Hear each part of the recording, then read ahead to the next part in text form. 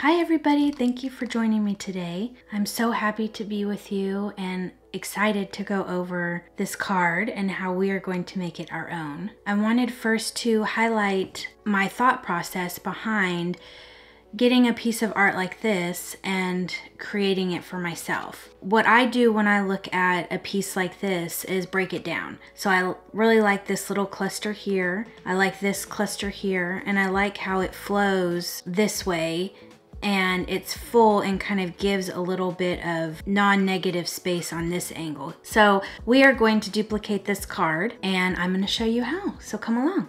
All right, so let me go over some of the supplies that we're going to be working with. Our Princeton Heritage number 2, Princeton Heritage number 6, and a number 8 for our leaves, and this number 2 is for our fine detail. We're also going to need a protractor to create our wreath circle.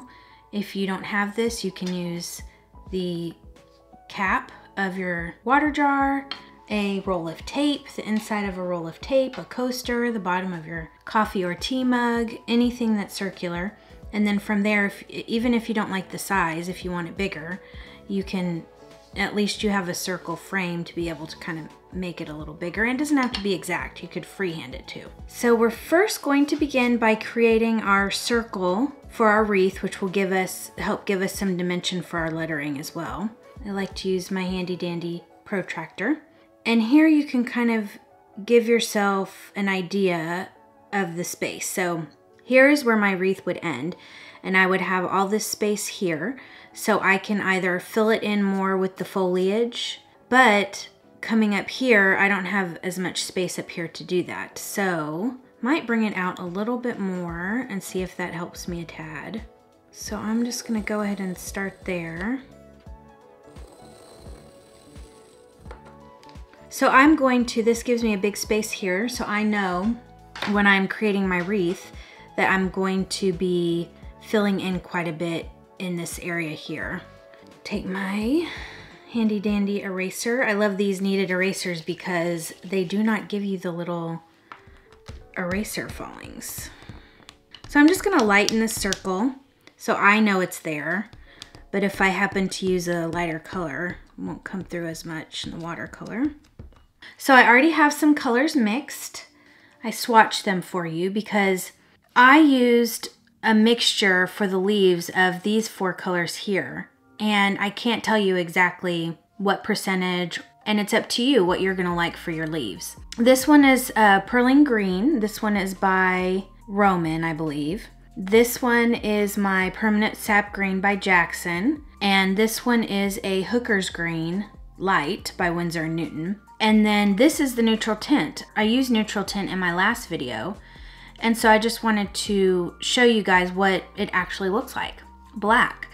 So it does wonders when you mix it in. It makes it a really deep, like I think I mixed it into the sap green with maybe some hooker's green type thing and used all those, and just to kind of deepen the green. And then for the berries, I used this Perylene maroon. This was by Grumbacher. And then I wanted just to kind of pinky it up a little bit, so I added in this Quinacridone Magenta by Daniel Smith. And if you wanted to just use one or the other, you don't have to mix them, but I just wanted to let you know what I used for my palette. All right, so we're going to begin with the berries. I'm just activating my red. I like to have the little clusters. You can kind of put them anywhere you want. But I'm just gonna begin by making circles, and I'm gonna leave on some of them, these larger ones, this little white space here that is going to mimic a little glare, a little shiny spot. And then I'm gonna, because I wanna make sure and create some fullness in here so this space isn't as big, I'm gonna kind of work inside a little bit as well as outside. So I think the berries will help me with that, fill in things. That's a good thing about having things like berries or twigs or filler like in a real wreath. So then I think I'm gonna do a little cluster here. You can even make these different shades of colors, different shades of reds. But I like to put these berries in first because going over the leaves and things like that is harder with the reds. So I like to put these in and then kind of fill in around them. And creating these wreaths for me is a lot like working on the little trees that we did in the last video. It's just kind of cathartic and relaxing. And you're just kind of figuring out like, okay, where do I put this leaf? Where do I put this berry? And it's just relaxing. Just like our trees, the exciting part is that each wreath is going to be different. And that's the fun part of it. I think I'm going to wait and do some of the rest of the little berries as I know where the rest of my foliage is going to go. Okay, so now we're going to move on to the leaves. And here's the fun part. You just get to kind of like fill in leaves and just put in details.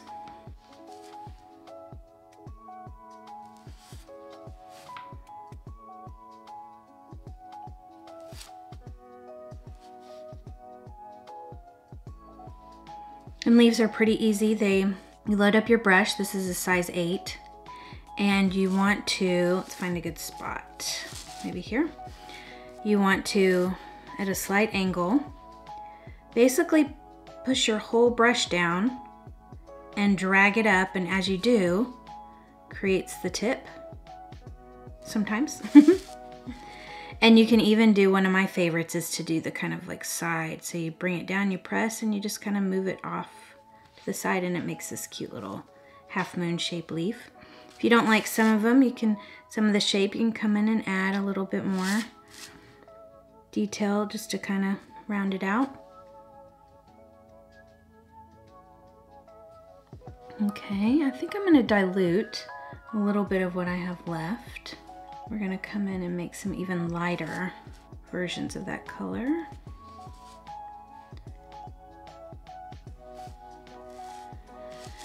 And it's pretty intimidating for me to just come in and lay all this down because you don't know where anything's gonna go.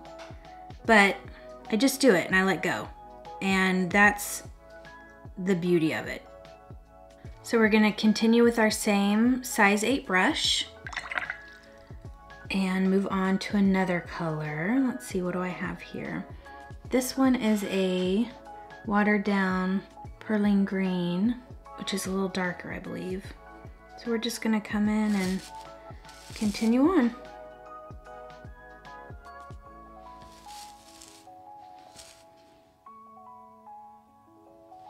If we go back to our reference photo, we can look at how they have their leaves positioned. I really like this little cluster here, but they just layered leaves on top of each other, which as we get to these darker colors will be a little easier to do, and we can vary the size with our brush. So I'm just kind of trying to, you know, mimic this a little bit with the leaves. It's more leaves than anything else, but it's not that many leaves because you have the big berries and things, so. All right, so now we're going to go in with a little darker green. This is the Perylene green just by itself, fully saturated with our size 6. We'll just put in some smaller leaves on top.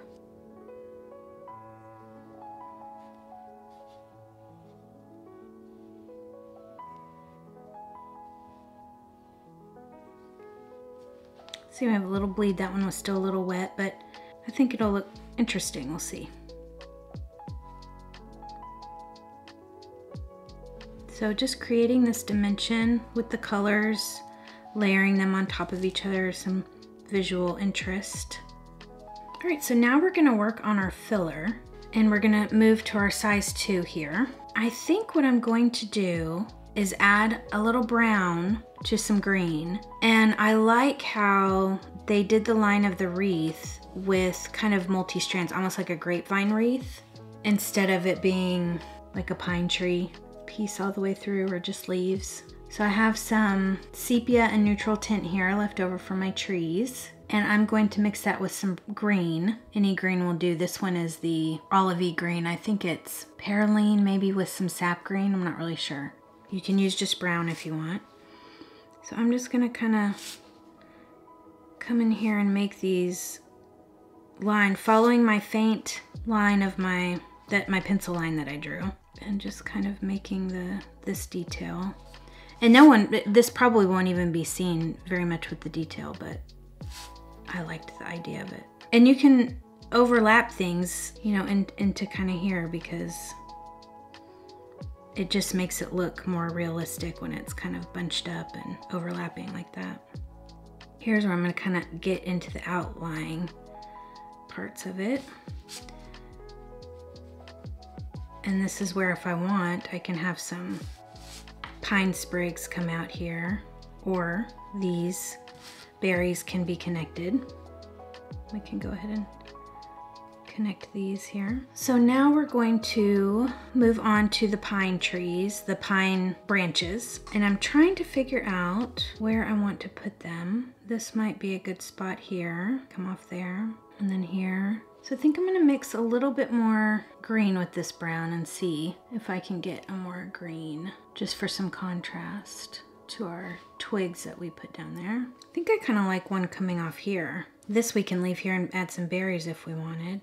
The easy trick with the pine trees, let me get some more stems in here just for placement. The key to the pine branches is you want to pick 3 shades of green, a light, a medium, and a dark. So I have that here. I'm gonna have this light be my Hooker's Green, the medium be this blend of, I think it's Hooker's Green and Perylene Green, and then just straight Perylene Green.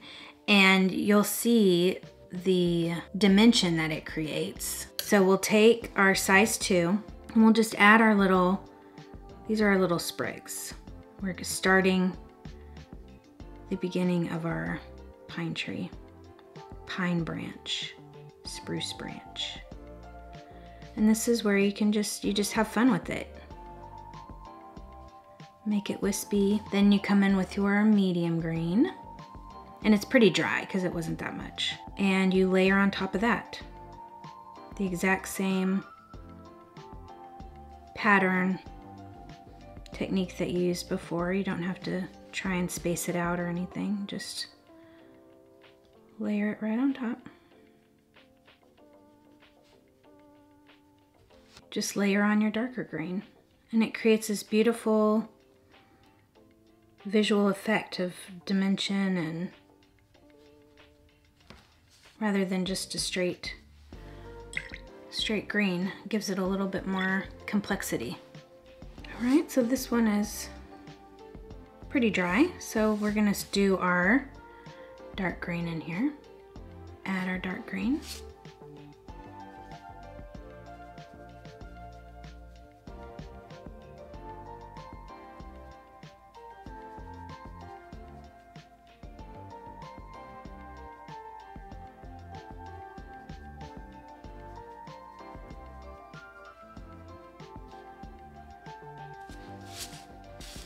Isn't that beautiful? I just love how on this side you can see pretty much all 3 of the colors. It's just so, gives it so much dimension. I might try and make that some other form of foliage, maybe this one too. We'll see. I'm gonna skip that one for now, and I'm gonna move to this one. So we're gonna do our light green from the main branch, the stem, and we're just gonna do these very wispy, light pine needles. And then when we get to the top, we're just gonna kind of dome it, fill it in, make it kind of round. Oh, that looks lovely. There. Okay, I'm gonna let that dry just a tad, and then I'm gonna do our dark green on this one.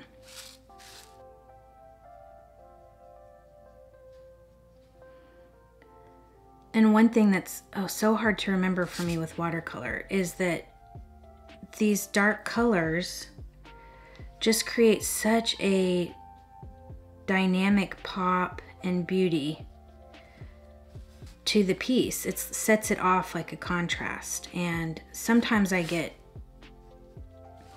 afraid to use dark colors because it does stand out so much, but it just makes it, after you do it, you're like, wow, that really stands out and pops.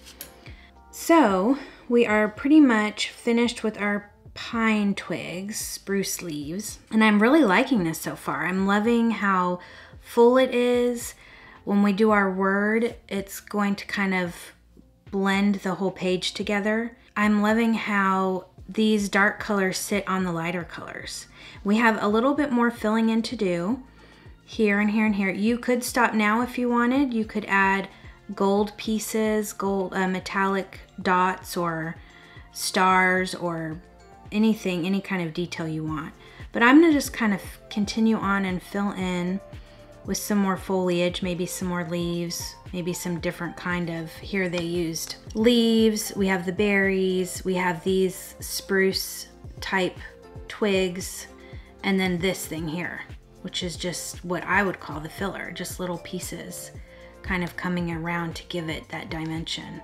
So we're gonna work on those kinds of things now, that detail. And it's hard. So I think what I'm gonna do is create this kind of different foliage here. I'm starting out light so that I can kind of feel it out.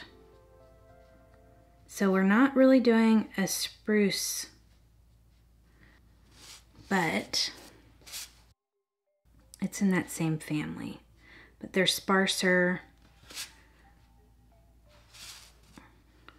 maybe even thicker leaves. Let's maybe come in with our medium green and do, maybe we can try and do some leaves on these.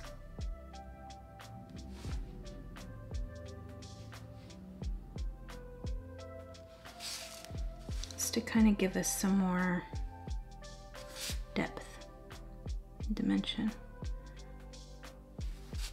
We can even do one kind of off to the side here. All right, now I'm gonna take my lightest green, which was this hooker's green, and I'm just going to do these little sprays from filling in white parts. I'm just gonna, like this, just like it would be little, just little pieces that come out.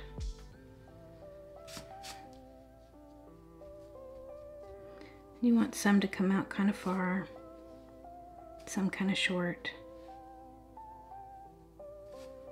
Basically, we're just filling in wherever there's white space. Setting myself up for some more little berries. So now I'm gonna do a few more berries on these things like this that are just kind of shooting out of nowhere. Just fun little pieces.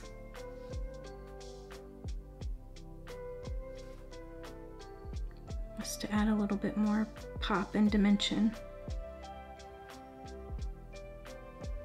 Now we're just kind of looking at it and seeing where do we need a little bit of balance.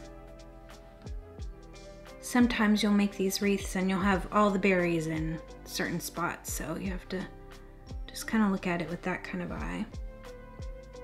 I think that looks great.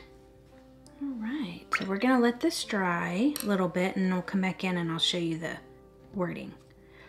All right, I think we are pretty dry. So what I have done, because I am not a letterer yet, I traced this beautiful joy with just a piece of tracing paper. Just go over it, trace it out. I can put it anywhere I want, which is nice. And I like to kind of be cognitive of that. And look, I'm coming out there too. So I did a good job filling in that space. So I think I'm gonna try and avoid this spruce twig as much as possible because I've created all that beautiful wreath work and I don't want to have to cover it up if I don't have to, and my word will fit. So I think that's good. Now what you have to do with tracing paper is trace your word and then you have to flip it over and trace that again in order to get it reading the right way, because when you trace it, it's going to be backward. You're going to have to flip it over. So, and then the HB pencils are the best for giving you the trace.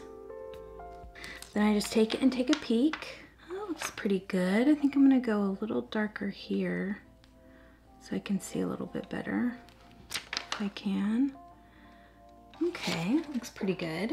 And I, in the past, have used a POSCA pen, a acrylic paint pen, but with the tooth of this paper, it gets a little hard because it'll scratch and then it'll kind of flick everywhere. So I'm gonna try with my paints. I have these beautiful metallic paints, I'll show them to you. And I'm gonna try and fill it in that way. So I'm just getting rid of a little bit of this darker tracing. So this part is really faint for me to see. I can see the tail end right there. But really, when doing this card, you have to just kind of go where you think it is. And that is why this is easier than the paint, but we're gonna try it with the paint. So I have all of these beautiful metallics, and this is Coliro Pearlcolors. And I think I'm going to, just kind of looking and seeing what would be really pretty. I'm drawn to kind of the pinkies. This one's really pretty. It's a little more of like a copper, but I think the gold is just gonna be really brilliant. And this gold is a lot like this gold, so maybe I'll work with this one, we'll see. Yeah, I think I will. And I think I'm gonna try and do a even smaller brush for this, even though it might take me a while. So this is a 2/10 ProArte Masterstroke. They hold more paint than you think. You think, ooh, it's just gonna be a little one and done, but nope. So you'll see, get in here. But you can use black, you can use Sharpie or Micron, you know, whatever you have and want to use. If you're good at lettering and already have that ability, then more power to you. So I'm going to start with my little dot. And this, I have a feeling, just kind of like with watercolor, if you start small, then you can always go back. It's already really hard for me. So I'm just gonna kind of continue on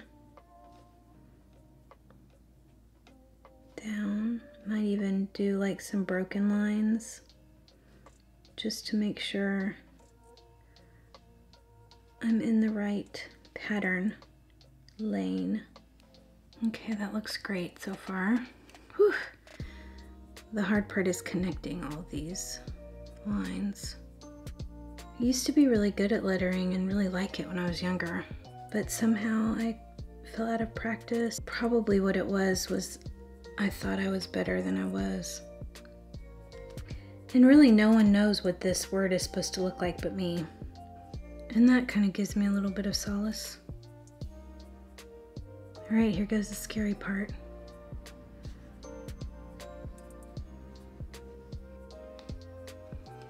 And what I can do is here and then meet.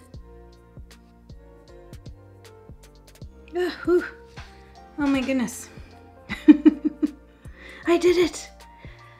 So now we can just fill it in. And I'm gonna start here because I think this is gonna need more than one coat with that dark green. And now I just get to color in, which is the fun part. So if I was using my acrylic paint pen, I would have done it the exact same way. I would have outlined it and then filled it in. And usually what I have to do is come back in and, you know, I just kind of do a first fill-in coat and then I come back because these are still somewhat translucent. So then I come in usually and fill in where there might be a little bit more white peeking through. But this too is a card that I can just kind of assembly style do. Get one going and then move to the next, and just kind of a freeing, relaxing feeling of laying down berries and then laying down leaves. Okay. Okay, I'll let that dry. Now I'm pretty much finished with this. if you want, and I have before, can do some beautiful, really muted sprinkles, sprays of reds, greens, golds in here to give it a little bit more pizzazz. Or you can be real meticulous and, you know, come in and put little accents here, silver, or if you have like a metallic red, you can do lines in the leaves. I've done that before. So all the details are up to you. But I just wanted to show you guys how easy it was to put a wreath together. And once you know the general layout of a wreath, then you can kind of fill it in and make it different each time. And recognizing that the more you do it, the more you practice, the easier it's gonna be, the more enjoyable it's gonna be. And that's really what I want y'all to get from these tutorials, is the joy of practicing and the beauty of putting something together that was in your mind that's now on paper. Every time an artist paints, we're gonna say, oh, it could have been better. I didn't like this, I didn't like that. And that's why the practice is so important, is because you work through that and you're realizing that it's all of those things are okay because it leads you to keep working. So until next time, thank you so much for joining me, and I'll see you then. Happy holidays.